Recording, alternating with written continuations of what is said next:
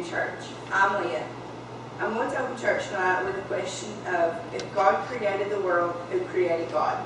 Well, if you think about it, God can't be God if He was created.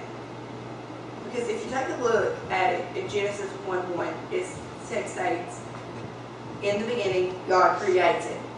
And then later on, it goes into the book, John chapter 1, verse 1 through 4. In the beginning was the Word, and the Word was with God, and the Word was God.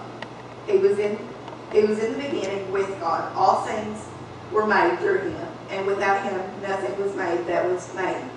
In Him was life, and the life was the light of men. So, with that goes to prove that God is all-knowing, all-wise, all-permanent. And in Malachi 3:6, chapter 3, verse 6, it states, "For I am the Lord, I do not change." So He is therefore self-existent as well.